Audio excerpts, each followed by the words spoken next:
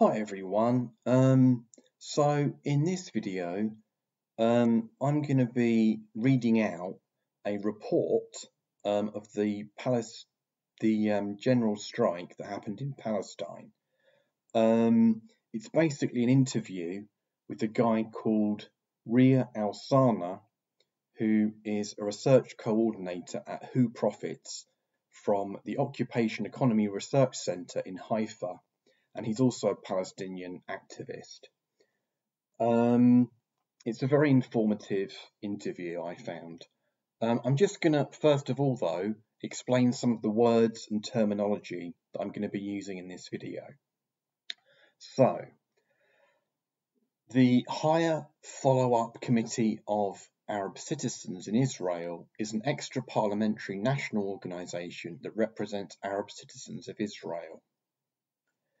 Palestine 48 refers to the borders established in 1948 after the Nakba and the establishment of the Israeli state. Palestinian Arabs who remained in their homes within these boundaries were granted citizenship but are not treated as equal citizens.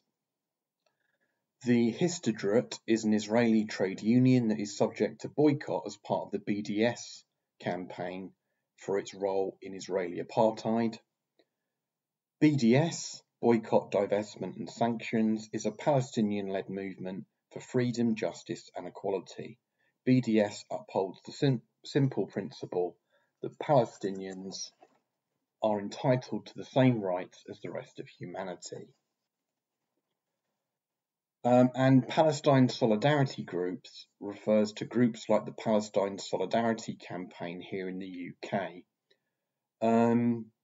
There's also other organisations you can support, not only the BDS movement, but organisations like Medical Aid for Palestinians and the Palestinian Children's Relief Fund. So let's get into this report about the general strike. So I'm going to start with the first question. And by the way, this interview this is from the Notes from Below website. So, first question. As far as we've been able to find out, this is the first general strike to take place across Palestine since the 1930s. Could you say a little bit about what made it possible? Answer. Firstly, this is not the first strike since the 1930s. In 1987, there was a general strike across historic Palestine, which was the strike that ignited the First Intifada. With the strike that took place on 18th of May, it's important to understand that this was a political strike that had economic implications. It was a strike called from below and led from below. It came from the streets before the various political representatives called for it. The Higher Follow-Up Committee of Arab Citizens in Israel eventually called for the strike. Before they did so, the demand for the strike was very popular. It was people on the streets saying that the next step needs to be a general strike. By that time, Palestinians everywhere were resisting, and they were resisting using any means that were available to them. The whole of historic Palestine was engulfed in struggle. It wasn't that Palestinians in Israel were going out on demonstrations in solidarity with Palestinians being attacked in Gaza. It was asserting that we are part of the same struggle and we have a fight to fight. In particular, Palestinian communities in Palestine 48 were facing organised settler colonial violence from the police and non-organised violence carried out by Jewish Israeli citizens who were protected by the state security agents. An official strike was called for in Palestine 48, then in Jerusalem, and then the rest of Palestine. The call for the strike and the eagerness to participate in it crystallized the sense of unity that has re-emerged amongst us as Palestinians during this uprising, but also the desire to disconnect from colonial structures. The fact that the strike took place within this context of struggle is what gave it a different feeling and shape. It was called for by established bodies, and in the West Bank, unions only joined the call at a later stage. However, it was grassroots organising that shaped the narrative around it and how it unfolded on the day.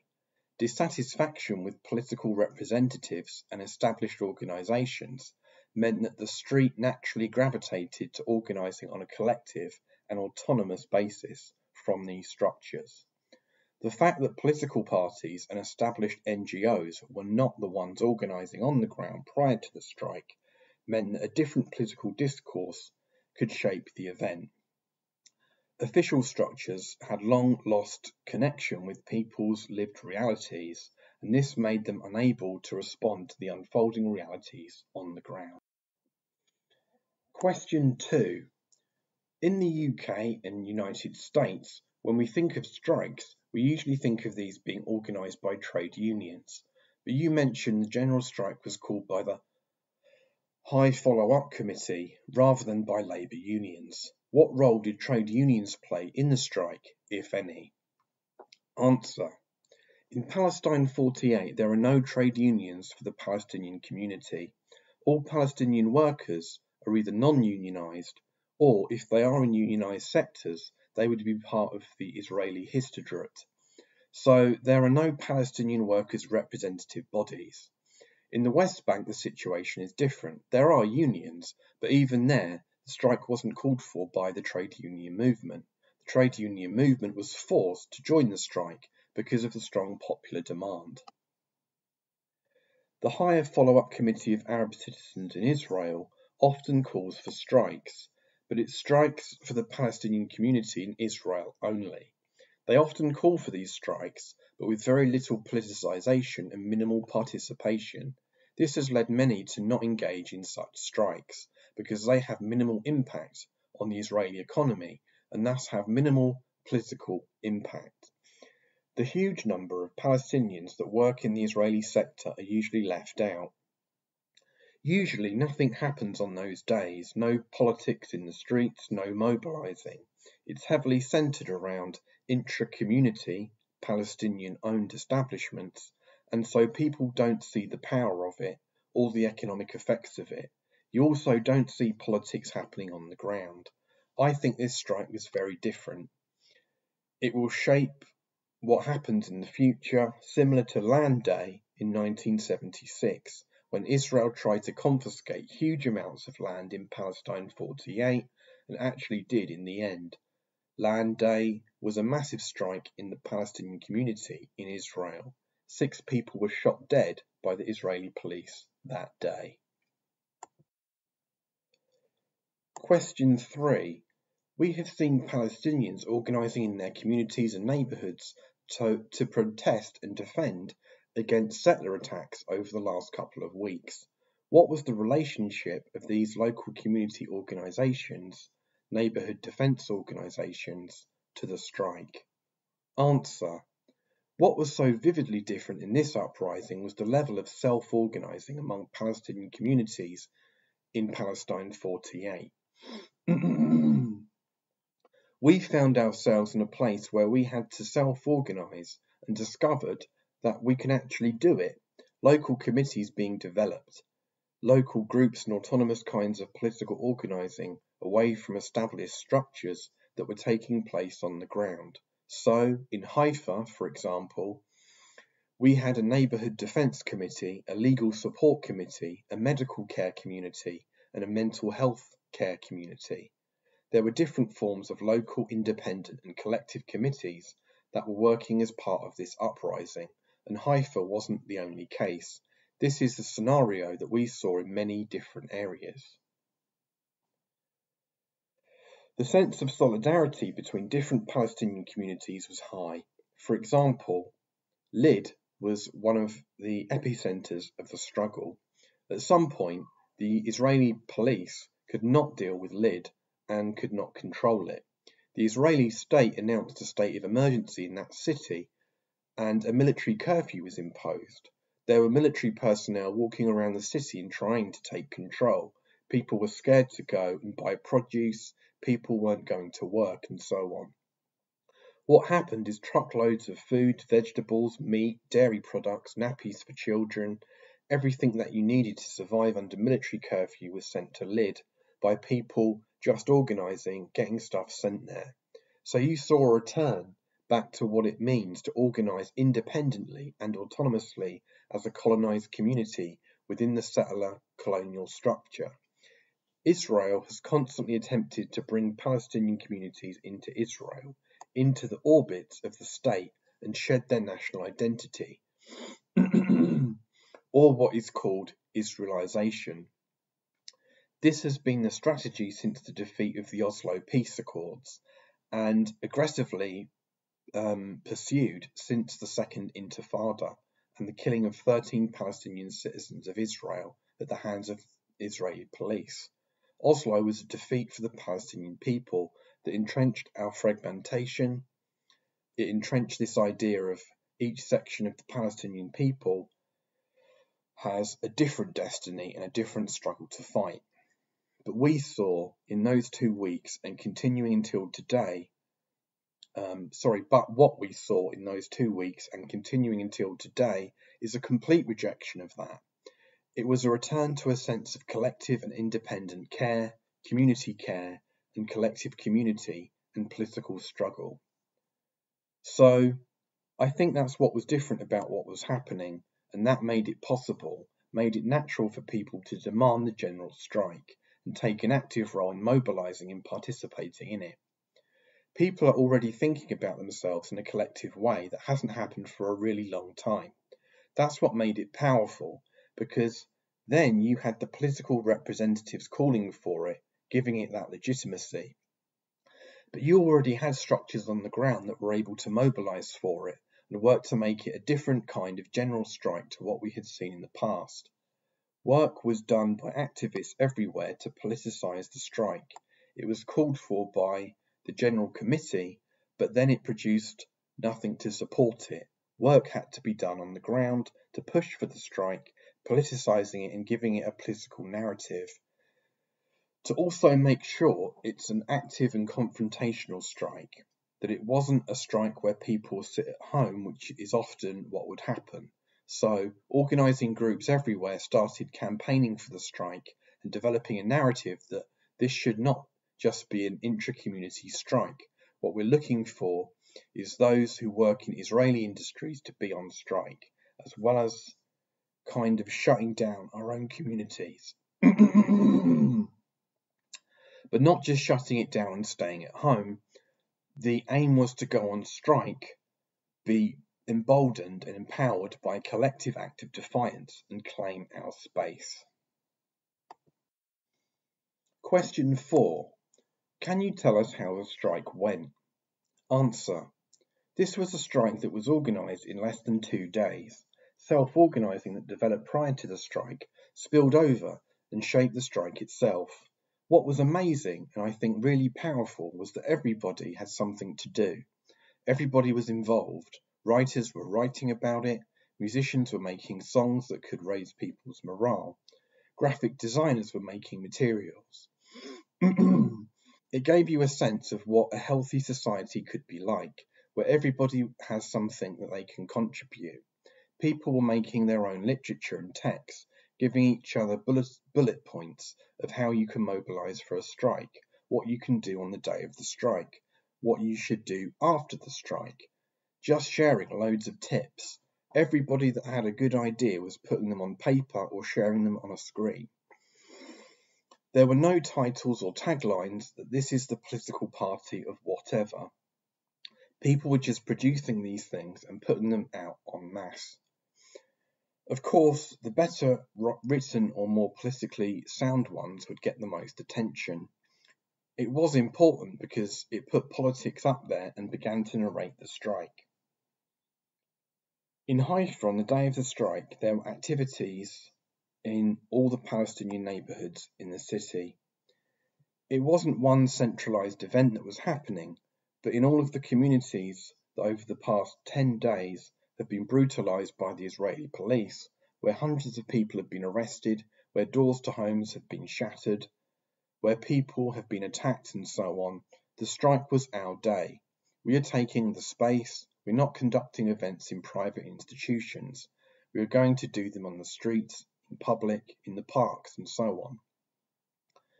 In all of those different localities, things were planned, like painting for children, storytelling, workshops, educating people about their rights, what to do when they get arrested.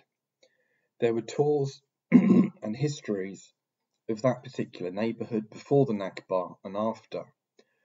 At the end of the day, there was a demonstration that everybody came to.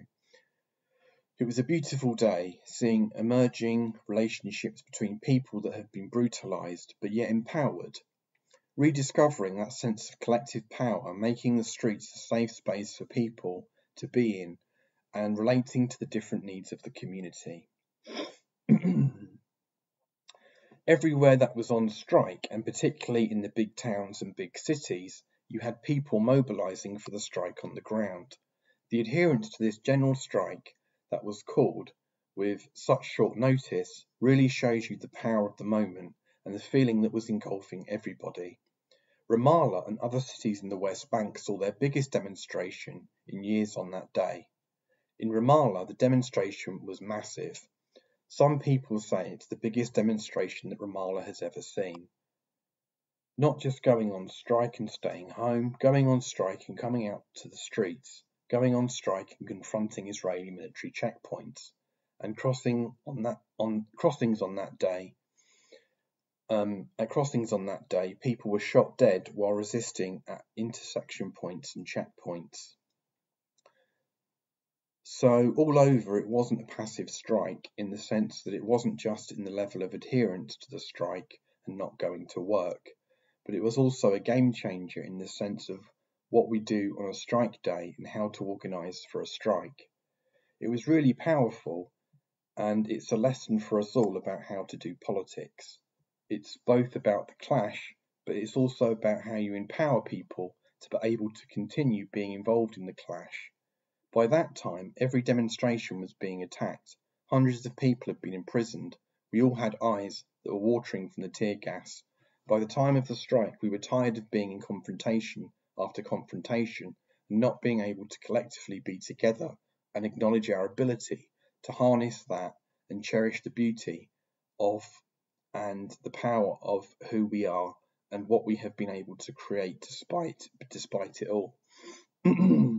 Alongside its economic impact, it was its ability to overcome this that made the strike so powerful. Question 5. You've said a lot about the political significance of the strike, but you just mentioned that it also had an economic impact. Can you tell us more about this? Answer. The Israeli construction sector is heavily reliant on Palestinian workers, both from Palestine 48 but also from the West Bank. Over 65,000 Palestinian workers cross into Israel on a daily basis to work in the construction sector. So these people have to go through checkpoints in and out of work every day to then work for low wages in horrible conditions and so on. And there's about 90,000 Palestinians from Palestine 48 that also work in the construction sector. On the day of the strike, only between 110 and 150 people from the West Bank crossed the checkpoints to work in construction. That's just taking the construction sector alone. It shows you the power of the strike. According to Israeli estimates, the strike costs the construction sector 130 million shekels, which is the equivalent of £28 million, just on that day. Other specific sectors, like the medical sector, are also heavily reliant on Palestinian labour. It is not yet clear the level of participation in that specific sector, but it is said that there was a big participation. A lot of people in Palestine 48 also ask for sick leave days and things like that, because for Palestinians in Israel to take part in a strike, and especially a political strike, is illegal.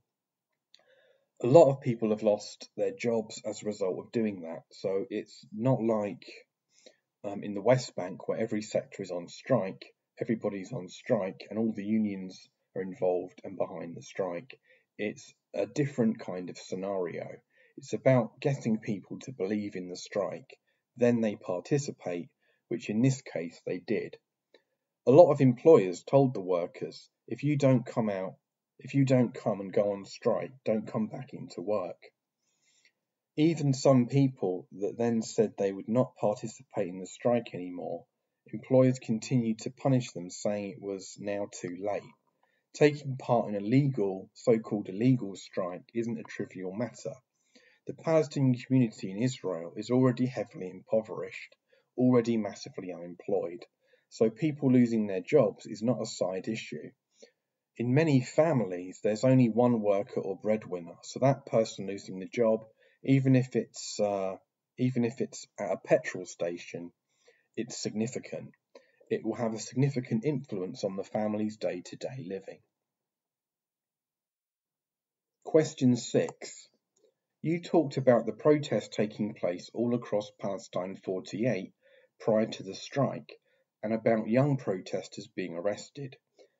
Can you tell us what the situation was like for Palestinian workers in Palestine 48 prior to the strike? Answer. The strike happened in a context where all communities were engulfed in struggle. It wasn't just communities engulfed in struggle vis-à-vis the police or representatives of the state. There were normal Israeli citizens. Everybody calls them ultra-nationalists, but they are just normal Israeli citizens marching into Palestinian neighborhoods with batons and guns, protected by the police, and attacking people in their homes and in their communities. Palestinian homes were marked during the daytime in order for these mobs to come and attack them at night. And so the feeling of being attacked and having to defend yourself was something that was already present. A lot of people were not going to work because of fear for their lives. Why would you go in and work at a restaurant when you know that at any moment as a waiter in that restaurant you might be attacked? The fear of being a Palestinian in Israeli establishments was already present, and that really pushed a lot of people to call for the strike. They were like, whoa, I can't be a waiter anymore. Like, I am waiting, but I am fearful of being attacked. A lot of the workers in the petrol stations on the highways are Palestinians, and these workers were being attacked at the workplace. So what happened was that the petrol stations and shops would close, so you would only have self-service if you wanted to fill up your petrol, and there would only be a small little window where you can order stuff because people were being attacked at their workplaces. When your ability to live and livelihood is on the line, a lot of people are fearful, so some people were not going to work anyway. People were avoiding Israeli establishments and not going into Israeli cities and towns. In Bat Yam, someone was lynched and he was almost beaten to death. It was all filmed. Palestinians driving in cars were stopped and attacked while going to work or coming back from the supermarket. So already before the strike, the situation was that people were going back into their own communities. If I'm a student living in dorms in Tel Aviv, I'm going back to my home. At Ben Gurion University, the student halls were attacked. Mobs were going into the student halls looking for Palestinians, obviously protected by the police and university security services. Some of these students are still, in fact, in prison now, and they will face charges. So the situation before the general strike was already one of fracture. That was already happening. It was really apparent, both the fracture of communities being attacked, but also communities rising up, both in the sense of defending themselves, but also participating in resistance. So it wasn't just a one-sided attack. I think that is important to understand, that it wasn't just a community under attack, it was a community that was resisting and defending itself from these attacks. It created a huge level of resistance within the community that then continues to translate today to collective work or calling for boycotting Israeli establishments, and so on. Question 7. Now the strike has completed, What are the possible next steps for the resistance in Palestine? What are the key things that workers in Britain can do to support the Palestinians? Answer. There is a sense of unity that has been created amongst Palestinians that is a whole game changer on the political landscape. For Palestinians, especially in Israel, the strike pushed us to rediscover our economic power. The idea of us as a collective of 2 million people having economic power has re-emerged as something that is in people's consciousness. There are movements now emerging for people to boycott Israeli establishments or not to buy from Israeli businesses, to focus on Palestinian-made products and so on, especially because also the Israeli society is running a boycott campaign against Palestinians as a punishment tool. So what do we do to confront that? For me, it was mesmerizing because I've participated in strikes before, mainly in the UK, where it's purely economic demands, wages and so on. Political strikes are different. Political strikes that have economic implications are so different from demand-based strikes that are one workplace or sector. These strikes happen because of pressure from below, and it's genuinely a popular demand. It's not something that you need to start now convincing people of, and those in power had to adhere to that demand. It was a fundamentally different experience. I think for a lot of those who participated in the strike and saw how a strike could be, we're not going to be going back to narrow strikes. It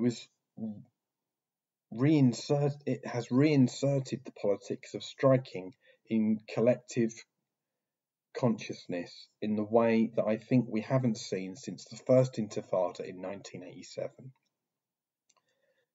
The strike was just one part of a longer process of resistance that is developing on the ground. It primarily revolves around the question of self-organising. That will continue beyond the strike. There is a question for us, for Palestinians in 48, of how we establish institutions that do represent Palestinian workers, knowing that they would probably not be recognised by the settler colony. We haven't changed the balance of forces in 2 weeks. That will take years. But the question that will preoccupy a lot of us in the coming days, weeks and months is how do we build on where we are now? The settler colony is already in motion. It is trying to crush our collective agency, specifically through mass and violent arrests. Since the 9th of May, over 1,500 people have been arrested.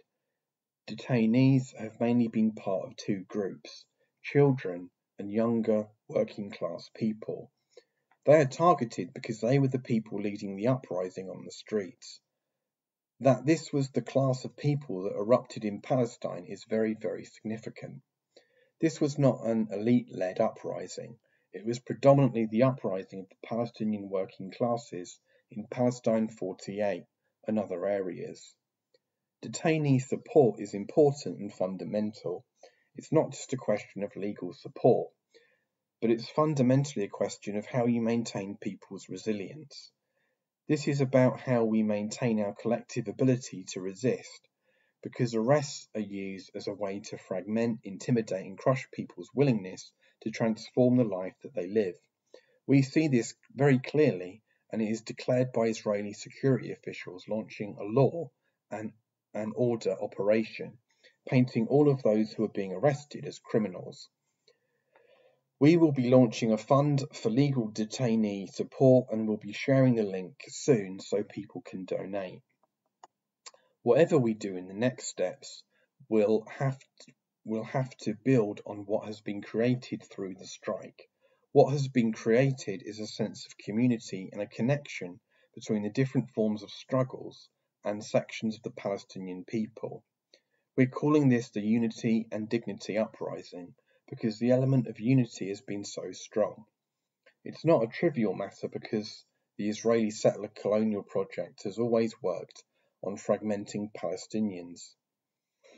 Fragmentation is not just a geographical fragmentation, but also in our different lived experiences. What has happened recently has negated this and shown the failure of this project. If we want to do anything in the future, it comes from the understanding that we have broken that and their project has failed. Anyone who is part of the traditional political landscape is in a big turmoil because what's happening now is different to what they've been doing for the last 73 years. It's a good challenge to have. In terms of the trade union movement, the international trade union movement has showed clear and strong solidarity with what's taking place. We saw dock workers in South Africa, Italy and other places refusing to handle Israeli shipments. In Italy, this was a cargo of actual weapons that were going to Israel. In the UK, the Fire Brigades Union refused to bring down protesters that were occupying on the roof of a subsidiary of an Israeli military company, Elbit Systems. The company manufactures drones that are regularly used by the Israeli military in attacks. I think in these events we can see a model of concrete direct trade union solidarity and action that transform realities on the ground. It's important for trade unions to take note and then to act on the Palestinian call for BDS. This means taking action to boycott, divest or sanction any entity, whether public or private, that supports the Israeli oppression of the Palestinian people. A lot of trade unionists have their pension funds investing in Israeli companies that are directly involved in sustaining a system of oppression, or in international companies that are involved in that same process. So there is plenty that trade unionists can do. An important element in education on the Palestinian struggle, what is happening in Palestine, and its nature as an anti-racist, anti-colonial struggle. This is not about humanitarian assistance, but as a struggle against a system of oppression. In the UK context, this also means acknowledging and fighting the role of British colonialism. The particular form of settler colonialism that we live under started in 1948. However, Palestine was colonised before this by the British Empire. Part of the predicament that we find ourselves in today is the direct result of British colonial endeavours and imperialism in the region and across the world. Therefore, we need political education that allows us to form campaigns that are solid and not to waver when we get attacked, because we will. For readers in the UK, you can join the BDS movement, take this into your trade union organising, join the Palestine solidarity groups, integrate our struggles into your own and those that are already taking place, particularly anti-racist struggles. BDS can be part of transforming your own workplace and being in control of decisions about your own work and pension scheme. This will lead to change in Palestine, but it's also about a fight to democratise your own work. Workers should have a say over their workplace, what it produces, what it is involved in, and where the money goes, whether in Palestine or across the world. And yeah, that's it. I'm going to leave, as I say, I'm going to leave some links below in the description to some organisations that you might want to support or even get involved in. Thank you for listening, guys. I hope you found that interesting and informative. Take care.